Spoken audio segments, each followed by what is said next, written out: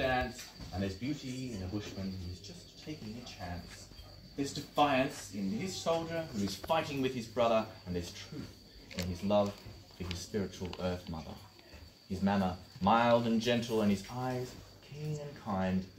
But it's hard to guess exactly what is going through his mind, because he carries few possessions to describe or to express, and with no fixed source of income, and of course, no fixed address. He keeps an honest journal, though it holds no thoughts or fears. It's built of solid facts, instead of poems and ideas, dates, times, stops and starts, the miniature of his days.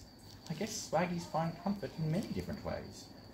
And swaggies find company in many different camps, though few would share the lifestyle on the road that he tramps. And it's fairly fair to say that swaggies don't always impress, with no fixed source of income and of course no fixed address.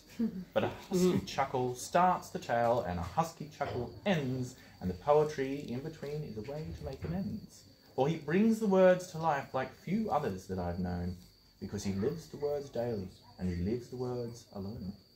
They're words that shaped a country and they shape a person too, and Campbell surely offers up a unique point of view.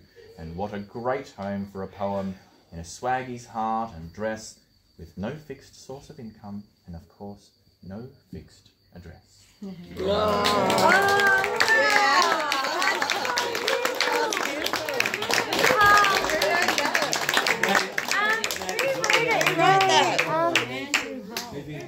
It's written that was beautiful.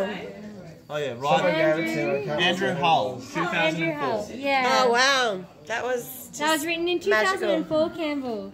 Wow, 20 years ago.